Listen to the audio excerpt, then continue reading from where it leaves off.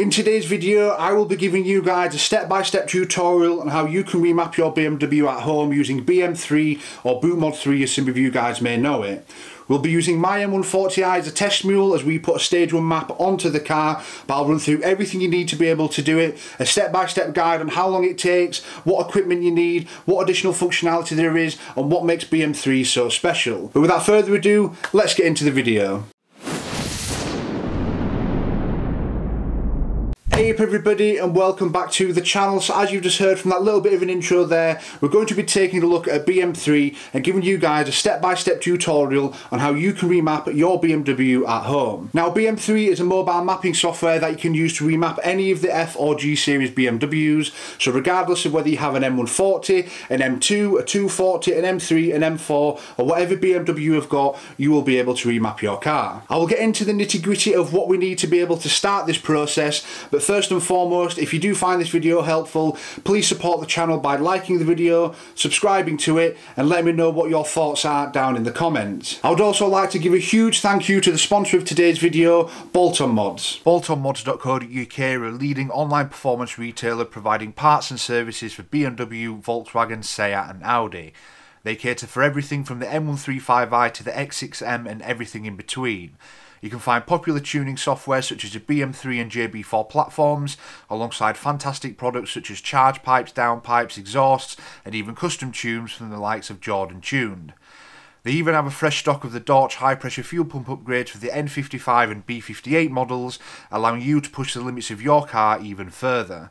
Be sure to check out their website, you can find a link down in the description below, and when you order, put JJB in the special notes of your purchase to let them know you came from this video. So before we go outside and start the process of remapping the vehicle, there are 3 different ways that you can use to apply this software. The first option is the option which I've gone for personally, which includes a laptop and also an OBD to RJ45 connector. Now if you're anything like me, my laptop doesn't have an Ethernet port, so I've also bought an Anchor RJ45 or Ethernet connection into USB. You'll find all the links that you need to be able to buy this down in the description. So the second and third options both include the use of the OBD to the RJ45 connector, but this time instead of it connecting to a laptop, it connects to their OBD agent. Now from this point you've got 2 different ways that you can connect your phone up to it, either by Wi-Fi or by your charging cable into your phone. Now from this point you can then use the software that BM3 provide, but the OBD agent is a slight additional cost over and above what I'm using today. So I'm going to head out to the car now while I run through the step-by-step tutorial on how you can remap your BMW at home. So as you can see, we are currently in the car. I've got the laptop currently on my lap, funnily enough, but we're going to start the guide from the very beginning for the sake of completeness. So firstly, you actually need to buy a license for this software. Now I bought mine from Bolt-on Mods. Shaq and Simon over there are incredibly knowledgeable about all things BM3. Shaq has a BM3 tuned M2 himself, so if there's anybody that I wanted to use to actually get this software, it would be them, because they can offer you oodles and oodles of support. Once you have bought a license, the activation key is emailed to you, which I have open in front of me here. So the next step is to make sure you've got all the relevant hardware. So I've got a laptop in front of me here, and because my laptop doesn't have an Ethernet cable, I've got one of these, which is an Anchor RJ45 to USB connector alongside the OBD to Ethernet cable that you need to buy anyway. If you are planning on using the OBD agent, then make sure you bring your phone charger out with you to the car, or if you're planning to use Wi-Fi, make sure that your phone is fully charged. The last thing you'd want is to be halfway through mapping your car via Wi-Fi and then your phone to die. Now there tends to be a lot of questions around what operating systems you can use to be able to do this. I'm currently using a Windows PC, but BM3 is available for Mac, iOS and Android if you plan to do it on the mobile side. So you can pretty much use it on anything barring Linux, but I don't think many people use Linux anyway. So if you have anything that's Windows or Mac based, if you're planning on using a laptop, or if you have anything that's iOS or Android based, if you're planning to use a tablet or a phone, then you will be good to go. One quick note from me, which is actually a slight oversight from my part, is that the recommended browser is Google Chrome. Now I use that normally, a lot of people use Internet Explorer, but if you do plan to do it on Windows, download Chrome and do it through that. The next step is to actually connect your car to your computer or your phone using the OBD device. So I'm just going to move my laptop off of my lap here so I can get this sorted, and then I'll plug it into the laptop. So with the OBD connector connected to my laptop, you now want to disable the firewall on your Windows system to ensure that it doesn't interrupt with any of the flashing processes. So that's what I'm about to do now, if I can remember how to do it properly. If you go to the search bar down at the bottom and just search for Windows Firewall, and then click OK. It should bring you through to the Windows Defender firewall system. On the left hand side, just near the subsections, you have the option here to turn Windows Defender firewall on or off. So I click on that, and then I need to turn off Windows Defender firewall and turn it off for the public settings as well, just to be on the safe side. Click OK, and then we can move on to the next step. By the way, if you are planning on using a Mac device, if you go to System Preferences, Firewall, and then you can turn the firewall off from there. So before we download the actual software to remap the car, what we need to do is to be able to create an account. So what I'm going to do, I'm going to sign up using my JJB YouTube email address, create a very strong password because you don't want anybody to be able to get into this, and from that point, you'll then receive an email asking you to verify your account. Now, to verify your account, it's as simple as clicking onto the email, which I'm doing now, and then click verify, which is just down at the bottom of the page. It'll bring you back onto the BootMod3 website and then say that your account is verified. Now, what you need to do after that point is make sure you download the latest software. You can get the latest software from www.bootmod3.net/downloads. I'll leave a link down in the description for you guys to follow that, but that's what I need to do right now. So once you've downloaded the BM3 software, you'll have a screen that looks a little bit like this, and sorry if the visibility is quite bad. There's an anti-glare screen on the laptop here, but what you need to see is agent OBD connection is up, which means that it is connected, and then we need to go to the BootMod3 website in order to register the vehicle. So to register the vehicle, we need to go to www.bootmod3.net in order to be able to activate the vehicle from there. So once you load up the bootmod3.net website, it will come up and say that there are no registered vehicles in your account. Don't worry about that. When you bought the license, there will be an activation key in that email. So copy that activation key, go back to the website, and where it has your VIN number and where it says OBD connected and not registered, click on that and it will bring you through to vehicle activation. So we've just clicked on activate, it's coming up saying loading. We are going to do this in real time because I want you guys to know how long it actually takes to do it.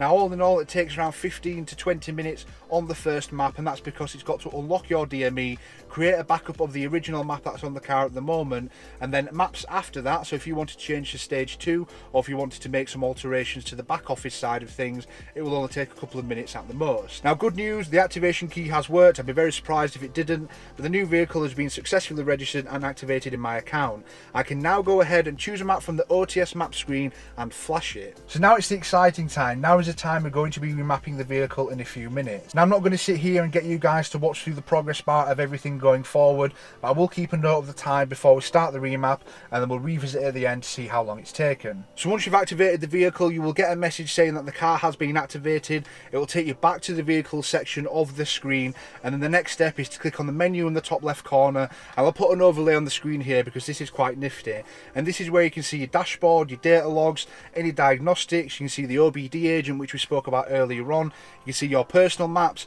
OTS maps, which is what we're going to be using today. You can request a tune from PTF. So PTF is Pro Tuning Freaks, the people who make BM3. Now, if you wanted to get a little bit more out of your car, maybe you think there's a little bit extra to have in it, then what you need to do is to do some diagnostics via the software on here, send that over to PTF, and then what they'll do is they'll make a couple of adjustments on their side. They'll send it back to your account, which you'll find on here, and then you can reflash your car through that. It is as simple as that. Now, I've never done anything like this in the past, and remapping a car on your driveway is quite alien to me, and I'm doing it as we are. So I've literally got the packages through with my wires probably half an hour or so ago now. I've got everything set up in terms of the cameras, these cameras that you're looking at me on now. I've plugged the car in for the very first time, and we are remapping it. This is not something I've done before. It has gone incredibly smooth so far, and I think the next step is just to remap the car, and then we'll see where we go from there. So once you click onto the OTS map section of the website, this screen will come up in front of you here, and as you can see here, we've got a load of different options with regards to the off-the-shelf maps. So the first one on here is the M Performance Package Factory Tune Free Map. This is useful for learning the basic steps in tuning. We're not going to be using that today. So the next map that we have access to is the Stage 1 91 Octane. Now, the 91 Octane in the US is 95 Octane here in the UK. We're not going to be using that today because within 2-mile radius of my house, I've got a load of Shell garages that I get 99 RON from. Now, if you are living somewhere a little more remote where there's maybe not the performance fuel that you want, then you can use this map and it's not going to cause any any issues whatsoever. So the next map that we have in this list is the Stage 1 93 octane, which we're going to be using today. Now 93 octane in the US is 98 RON here in the UK, and it says here that we've got boost and load control changes. There's a sport display recalibration, so when you go into the sport display on your BMW, it won't come up with the stock figures, it will come up with the remapped figures, and it will also have smoother boost control as well. So before we actually click on the Stage 1 map and apply this to my car, I'm just going to scroll down the page here to let you guys know exactly what options we've got here. So we've got Stage 1 E30, so if you're using an ethanol mix, you can use BM3 to remap your car with that. The Stage 2 91 and Stage 2 93. And if you scroll down the page even more, we've got an ethanol map for the Stage 2. We've got a Stage 2 Plus. So if you're putting the upgraded fuel pump from the Supra or from the B48 Mini onto your B58 engine, then you can also map for that as well. Now that's actually quite interesting, because if you upgrade the fuel pump on the B58, you can actually push this car to around 500 brake horsepower. Now Bolt Mods have just bought a huge shipment of the B58 fuel pumps, and they've also got them from the N55 fuel pumps. So you have got an N55, you'll know that the limitation is a fuel pump once you get to around 420 brake horsepower.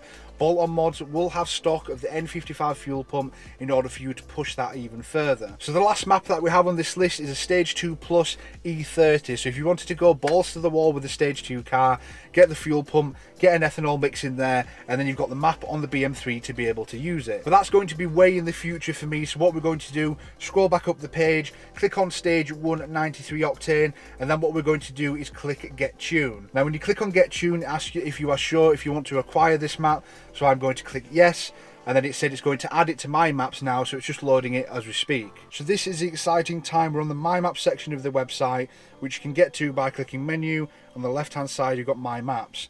Now just here you see the Stage 1 93 octane tune that we've got here. We're going to map this onto the car now, but before we do, let's just check the time.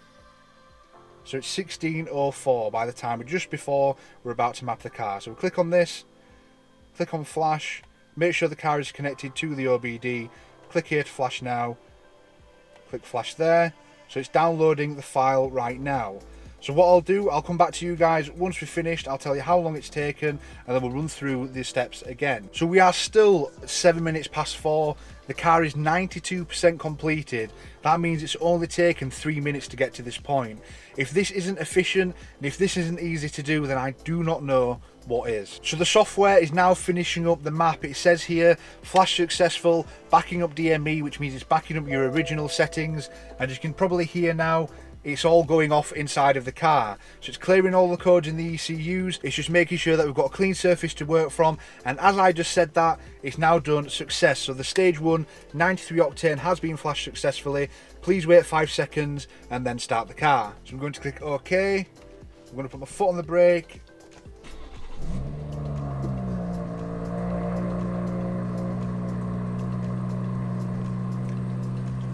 I mean, I don't know what I'm expecting. I know it's not going to be drastically different, but the car's mapped, the car works, it's all good. I've not bricked my ECU. The process was incredibly simple, and from the point of me coming out to the car, barring actually setting up my cameras and making sure I had all the information that I needed, it only took a maximum of 10 minutes. And I just want to say a huge thank you to the guys over at Bolt Mods, not only for sponsoring this video, but also giving me all the technical advice and all of the information that I could possibly need.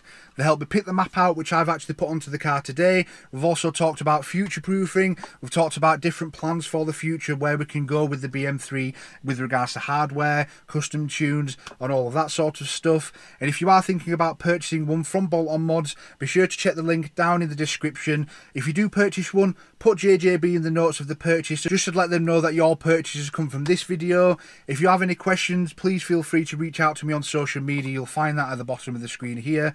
As always, thank you so much for watching. If you have enjoyed it, please like the video, subscribe to the channel, and until next time, I'll see you guys then.